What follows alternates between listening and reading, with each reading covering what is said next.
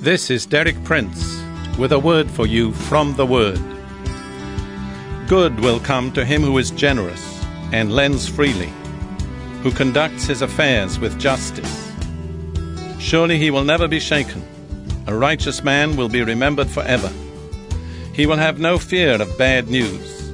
His heart is steadfast, trusting in the Lord. He has scattered abroad his gifts to the poor. His righteousness endures forever. His horn will be lifted high in honor. The Bible always speaks well of generosity, but it has nothing good to say about stinginess. The Bible teaches that wise and judicious generosity is the way to blessing and prosperity, but that stinginess leads to poverty. The psalmist here pictures a righteous man.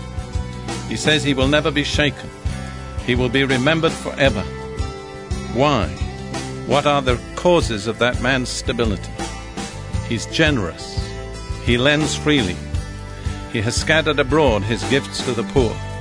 Therefore the psalmist says his righteousness endures forever. I believe that many of us today need to recall how central to righteousness is our attitude to the poor, to those who are in need.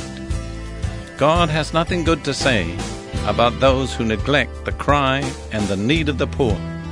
Let's remember that that's essential to establishing our righteousness.